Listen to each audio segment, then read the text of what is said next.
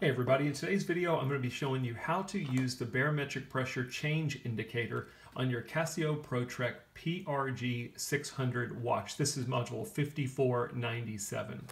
So I like to refer to this feature as a storm alert. It basically works the same as a lot of other watches on the market. There's Garmin watches, there's Sunto watches, there's other Casio watches that can basically alert you anytime there's a sudden change in atmospheric pressure. Either the pressure rapidly rises or it rapidly decreases. And when you have that, it can basically indicate that there's a storm coming or a windstorm coming. This watch does the same thing. The negative about this watch is it only does it for 24 hours at a time. So it's kind of set up on this watch where, maybe you're going camping or you're going hiking and you want to just turn this feature on so that for the next 24 hours, if there's any rapid changes, you know that you need to take cover or get out of there. That's exactly how this feature works. The feature is part of your barometer. So if we look at my watch face right here, your digital display down here, you have a few different options to display. You can always have your barometric trend showing. When you turn on the barometric pressure change indicator, what would happen is if there's a sudden rise or fall, you will see an arrow pointing down here, either pointing down if there's a sudden fall in pressure or up if there's a sudden rise in pressure. And then there's a couple indications if there's a sudden sustained rise after a fall or a rise in pressure. So those are the two different values. The watch will actually beep as well to let you know that there is a rapid change in atmospheric pressure. Basically, it's a storm alert. It's letting you know that there's potential for a storm coming. So enough about that. How do we turn it on?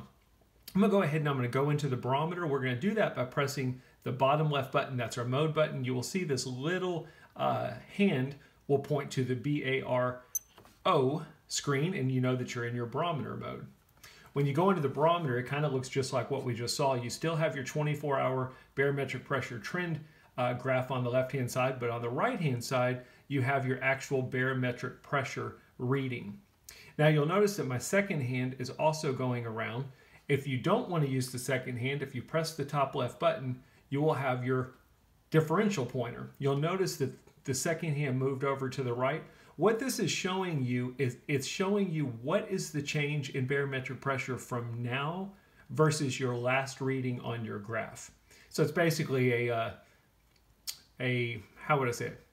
A differential from current to most recent reading, whereas this down here is showing 24-hour trend.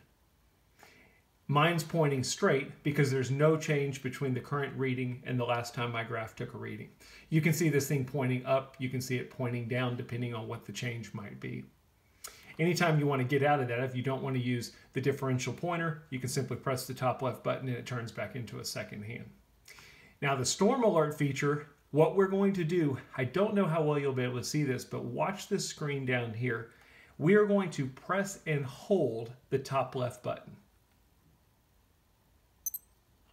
And you'll notice that info on, and now down here you can see that it says info on. Basically what that means is that you have turned on the barometric pressure change indicators. These will stay on. You do not have to stay in the barometer mode. So if we get out of the barometer mode, this is still turned on and it will stay on for 24 hours.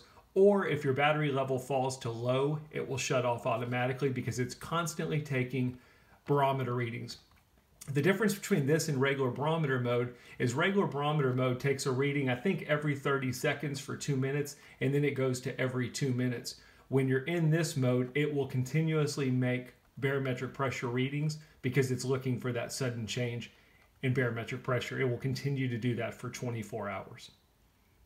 You can stay in the barometer mode up to an hour. After an hour, it will kick you back to your timekeeping mode. You can always just go back to your timekeeping mode by pressing and holding the bottom left button, and now we're back in timekeeping mode.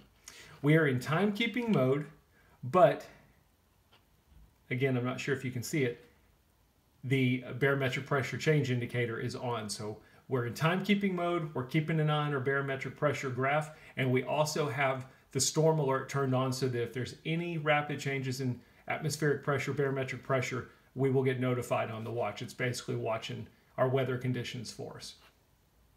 Pretty simple stuff. I know it gets a little bit complicated, but I hope at least it lets you know that that feature is on the watch so you can play with it. Again, that's your barometric pressure change indicator. As always, I hope the video helps. Thanks for watching.